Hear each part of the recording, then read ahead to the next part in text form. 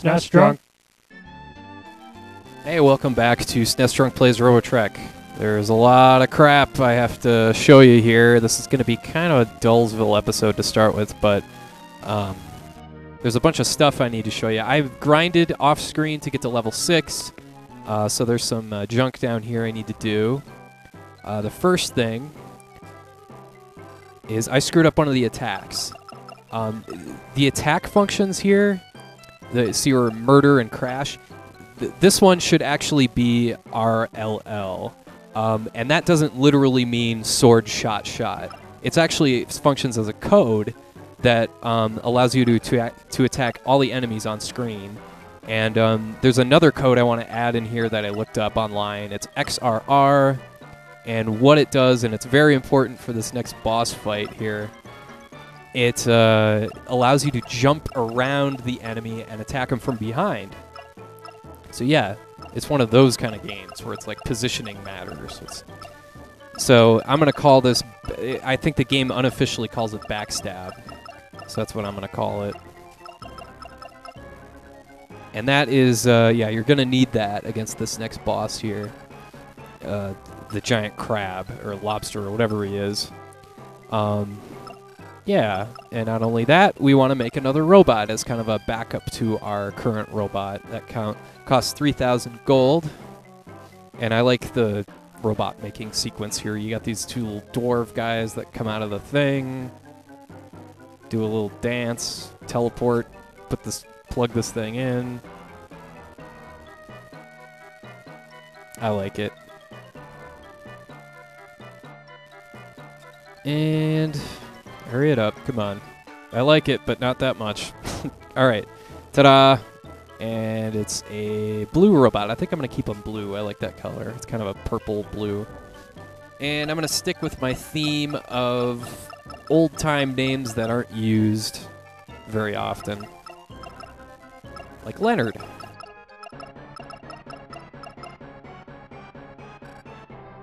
And this guy, you can do whatever you want with the, oh, I've got all the points from leveling up. Yeah, he comes out at the same level, essentially, with the same amount of points as your other robot. And you can do whatever you want, whatever you feel comfortable with. I'm gonna do like a speed, power thing, leave the rest at 0. So he can be kind of a quick strike machine. Of course, he'll get killed instantly, but, what else did I need to do? Oh, I need to program him with skills too. He needs to have at least murder, or crash rather, and backstab. Backstab will be the first one. Isn't this exciting, watching me put in letters and stuff? Maybe I should cut this out. Eh, whatever, who cares?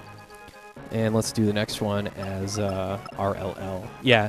Like I said, the sequence there is kind of a code. It's like almost like a password, so to activate other special abilities that you can do. I guess the idea is that you kind of use trial and error to figure out what those are. There's a whole bunch of other ones. I kind of cheated and looked that one up online, because it's really how you beat the next boss. If you meet the boss head on, you're gonna have a bad time. Next thing we want to do, since we learned a new skill with the leveling up, I want to take this level 5 sword off of Larry here and kind of hold that aside. And I want to create... Whoops. Where is the... Here we go. I want to create 2 hammer 1s. That's the ability you learn with leveling up to level 6. If you create 2 hammer 1s and combine those for a hammer level 2, you can combine that with your sword, and I'll show you what that is. Let's back out here, go to the combination screen. Again, this game is like a combination of about a million different games. There's a lot of great ideas here in this game. That's why I recommend it so much. The game is a little unpolished, the translation's a little goofy, and it leaves a lot unexplained. There we go, with our hammer 2. It leaves a lot unexplained. Like, you have to figure out stuff for yourself in this game. And as you can see, I'm already pushing 5 minutes here.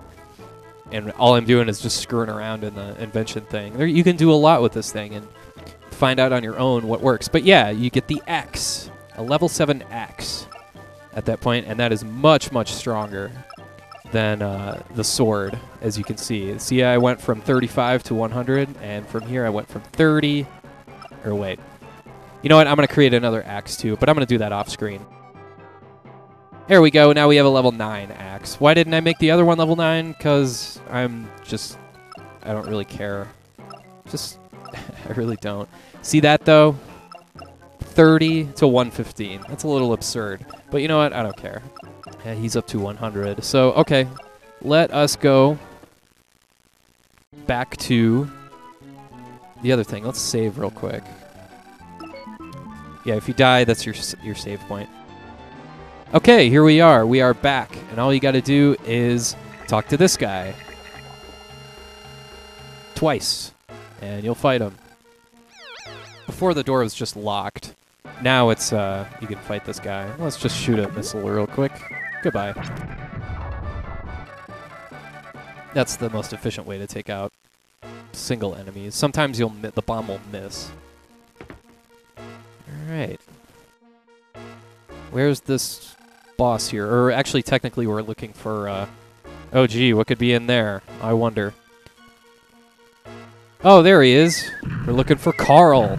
And that's what happened to the bombs up there. He's dropping bombs on his ass.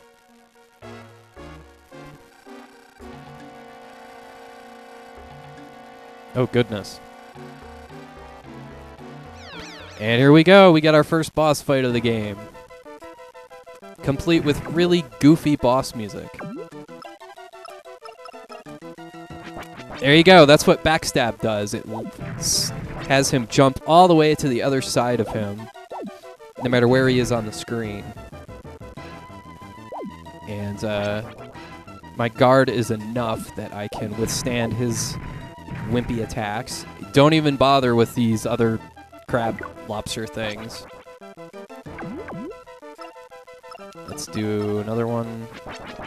I think he has like 200 HP, something along those lines. So this shouldn't take too long. Of course, he does have some stronger attacks that I hope he doesn't use.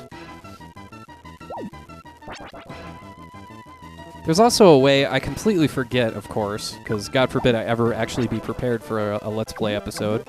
There is a way to configure things so your second robot can be rolled out in front of your first robot. You can change the sequence. I can't even remember how to do that off the top of my head. I think you do that in the invention room, research room. So maybe I'll do that eventually once I level up enough. Wow, that was really, really high, and I'm dead. But in the event that happens, your second robot gets rolled out. But the first thing I want to do, because this guy has 0 guard, I want to go to the drunk route, which should be your name down there, and apply a repair to Larry, and that will, see, his stuff sucks, but I will do a backstab. Take down another 40, nice. See, he should be able to dodge some of these attacks, but he's not. Unsuccessful so far. And then we just roll Larry right out, too. Let's repair Leonard. And then I think one more hit should finish him off.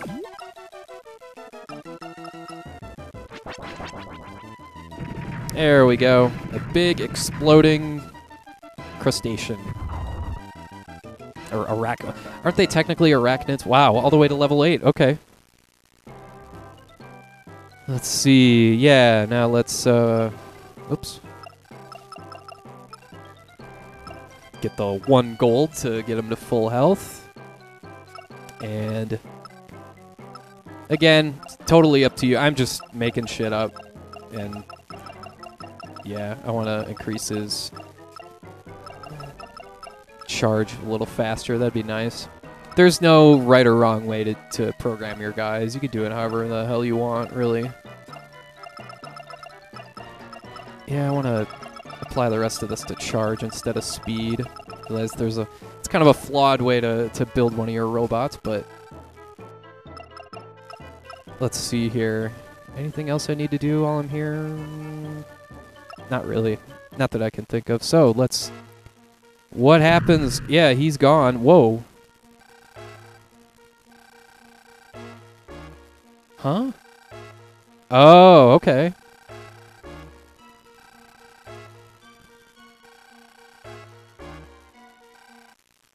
Hey, money. I'll always accept money. Cool. So. Excuse me. Thank you for being polite, at least.